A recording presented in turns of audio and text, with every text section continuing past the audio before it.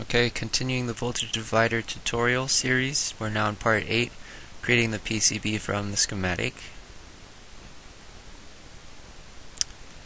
In the last tutorial, I ended by saying that I would show you how to correct errors from the error rule check, and I still have not found a way to do that because I haven't been able to create an error. So, I would say at this point, don't worry about that. And if you get an error, an actual error, I'd say there's probably something obviously wrong with your schematic, and it should be pretty easy to fix or spot out. So, if I figure out how to get an error and to solve that, I will add that as kind of an extra tutorial at the end of the series. For now, let's move on to the second half of the tutorial series where we're going from the schematic to the board.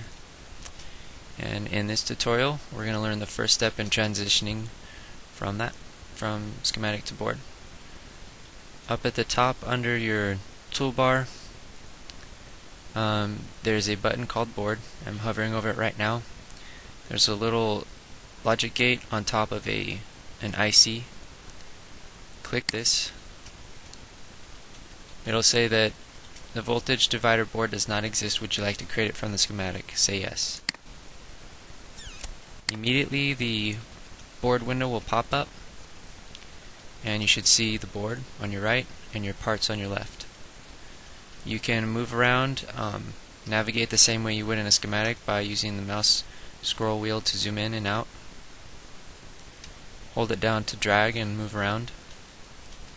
What we see here are the actual footprints of what's going to be manufactured in the board. The gray things are actually silk screens and kind of like an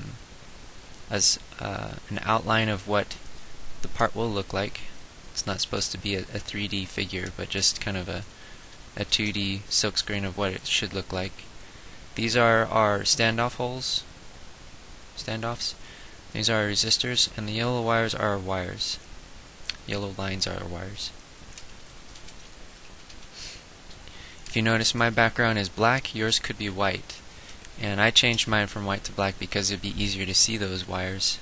Yellow on white is not very easy to see, so if you want to change that, go up to options here and click user interface. And up at the top right, change from white to black. Should be easier to see now. Okay. Click the save button, and now you should be able to close it. It should be saved. If you want to get back to it, just go ahead and click this board button.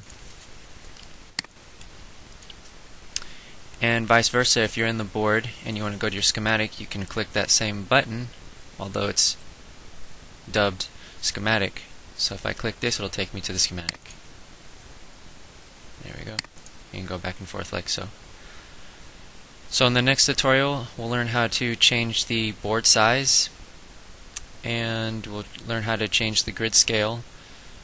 What I mean by that is if I were to move this standoff, and you can see it jumps from position to position. Well, it's not as fine-grained as we would like if we were to actually place this in a very tight spot, a smaller board, which we're going to do in the next tutorial.